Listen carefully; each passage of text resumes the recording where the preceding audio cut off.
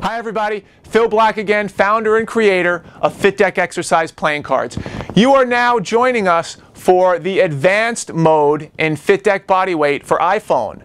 If you're coming out of order, we had the first video which introduced FitDeck Bodyweight for iPhone. The second video showed you the basic mode and how to navigate the basic mode of FitDeck Bodyweight for iPhone. In this video, we're going to show you how to go in there and unlock the advanced mode to see some of the other cool things that this app will have in store. So thanks for joining us. If you missed the first two videos and you're interested, go back and check them out also. Thanks for coming.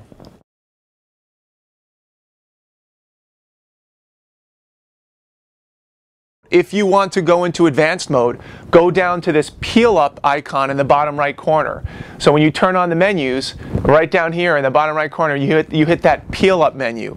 The peel up menu will give you some options down here. I'm not going to go into all the options. I'm just going to go into the settings option, which is where you turn advanced mode on. Now you have some digital embellishments that we'll see how they work. And there are some other things here about how often you want the toolbar to hide and how many seconds the timers go on and all those little neat things that you can do on your own if you so choose. So now we're going to get out of here by peeling back down. And now we're going to see, well, what does the advanced mode give me now? What are some of the cool things it can do? First thing it will do is allow you to configure a specific workout. Not just take a deck of cards and shuffle them and flip cards down. Let's say you wanted to do some number of card workout or some number of minutes workout. You tap and reveal this little icon down here, the whistle. You tap the whistle, and the whistle gives you the option to configure a workout.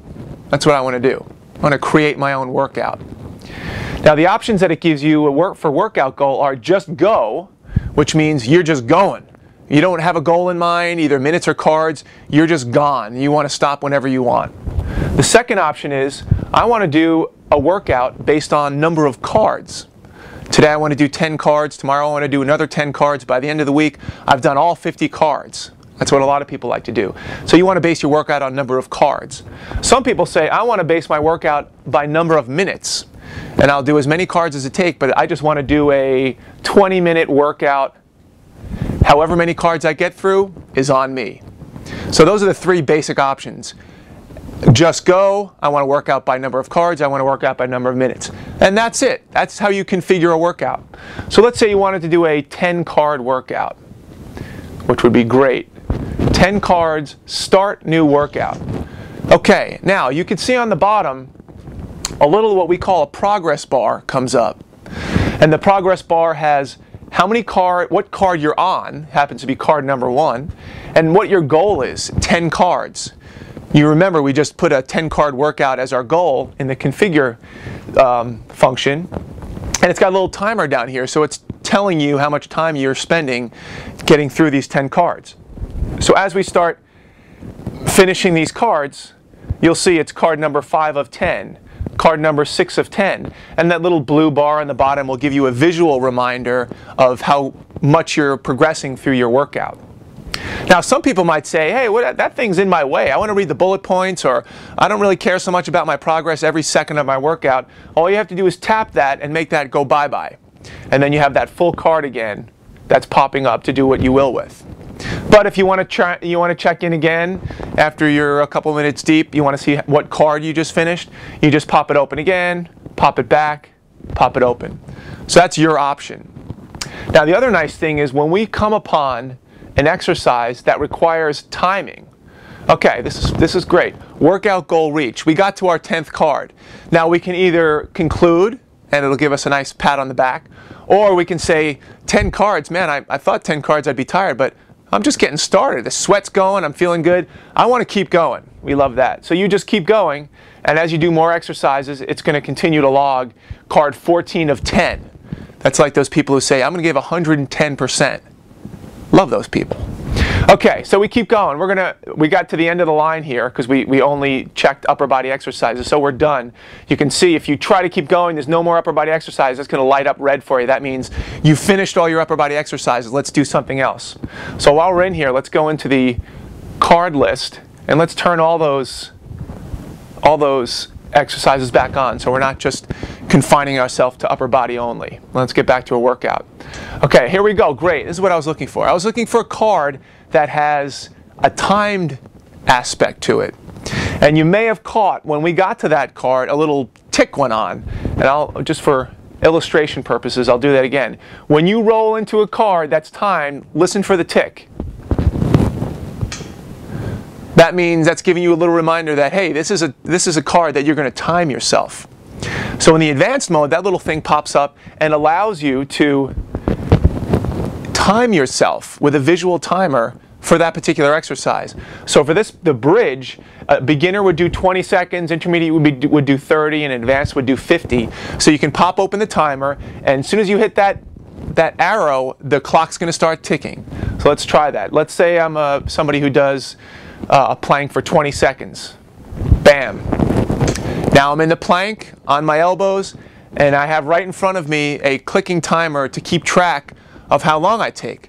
I know some of you out there, if you didn't have something like this to keep you honest, you may cut your plank or your bridge a little bit short. I know you're out there. All right, that's 20 seconds. So let's say at 30 seconds we stop and we want to move on. But if we wanted to keep going, some of these exercises, I'm going to mute this for a second as that keeps rolling. Some of the exercises like bear crawl and crab crawl and things like that, you're going to be moving around in an area. So this nice big display allows you to see from a distance how much time you've done, and even here with your ears you can hear the clicking, and every 10 seconds there's a little bit of a different pop, so you know what stage you are in the particular workout. Now once again, if you think this is cluttering your screen up, and you like to hear the ticking, but you don't want to see necessarily the time, you can make that go away. And you can make this progress go away. And then you're back to your nice, simple, clean FitDeck card. So we leave that up to you. Do you want to have the bells and whistles and see what's going on at all times? Or would you rather have the clean, slick look? That's up to you. Let's get rid of that. And that's pretty much it for the advanced mode. Now, not only can you configure your own workout by number of cards or number of minutes, and you can have that timing feature that gives you a heads up on how long in duration each of these workouts are taking, but you have the progress bar and you have the timer that comes out, giving you a little bit extra goodness from the mobile application. So let's get back out of here. Well, I hope that gives you a good little overview as to what our first FitDeck Mobile app is all about. Now, before I go, I'm going to do that 15-second test because I made a point of it in the last video. FitDeck customers typically want to get their workout going as in right now. So we're going to do our 15-second test. I'm going to go in here and I'm going to say, let's assume that I want to do a 20-minute workout with FitDeck Bodyweight, and I want to start in fewer than 15 seconds. Let's see if I can do it. Okay, here we go. FitDeck Bodyweight. Bam. I already know I am in advanced mode, so I'm going to go in here to the configurator. There's already a workout going, so I'm going to conclude that workout. I'm going to say thank you. I concluded. I know I did 200%. Then I'm going to go in there and configure a workout. 20 minutes. 20 minutes. Start my workout. Bam, that's 14 seconds. I had to get out of a workout too. 14 seconds before I'm starting my first squat. That's what we're looking for. We're looking for action now.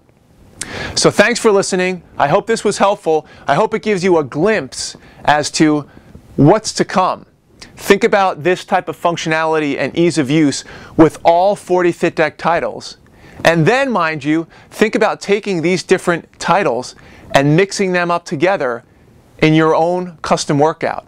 For instance, let's say you wanted to do a combination bodyweight, kettlebell, and Navy SEAL workout.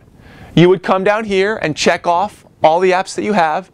You say you want to do that type of workout for 30 minutes, and it will serve you up 30 minutes of random exercises from those 3 or 4 FitDeck titles that you chose. Now that is magic. Again, thanks for listening. Get out there, get fit, and stay fit.